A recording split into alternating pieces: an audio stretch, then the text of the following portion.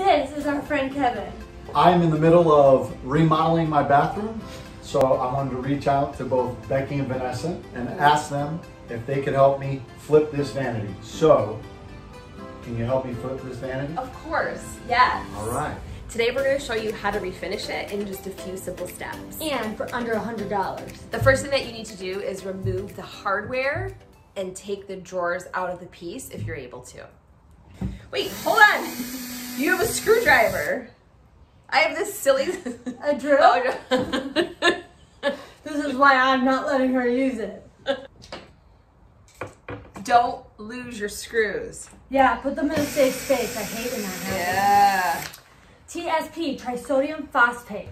Safety gloves. All right, be sure to read the instructions because for each project it's slightly different. Hold on a second, and what are we we using that for? Like, what does that do? This is like a cleaner times 20. What it does is it removes any residue, dust, dirt, sticky stuff, gets it right off. You're gonna be so impressed with this stuff. And I just do this? Yeah, I would use the rough side. Oh. Scrub.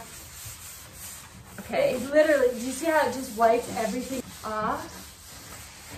After applying the TSP, rinse your piece off really well with just water and then dry it.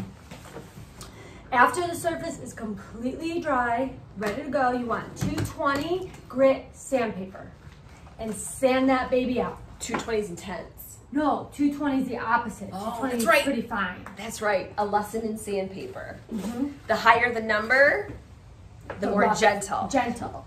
The lower, the rougher. The more intense. Hold on, why do you have a drill and I have a Because sponge? I'm allowed the tools.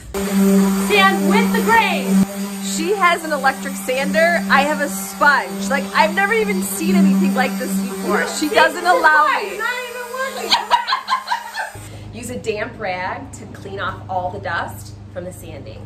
Mm-hmm. Ooh, yeah. Oh, look how good it looks. It's so clean.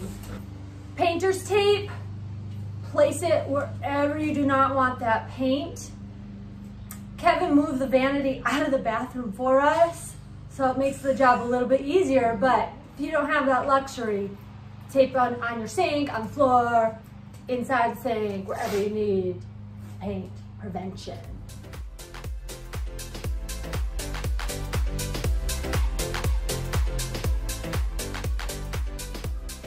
We are going to prime this bad boy.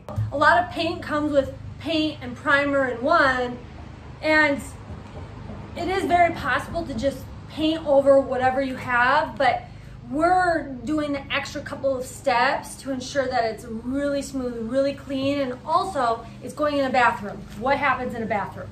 Moisture, shower, moisture, hairspray, perfume. Yeah.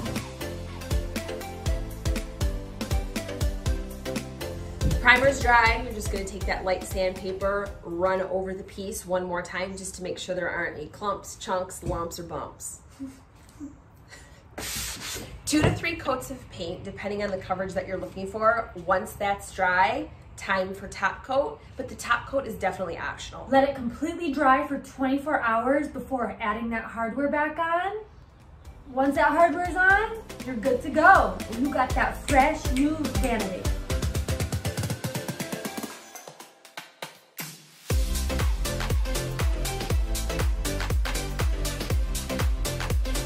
We can't help ourselves. We went with magnolia paint again. Did you see what I just did? Yeah, well, you always get to throw stuff and I get so mad because...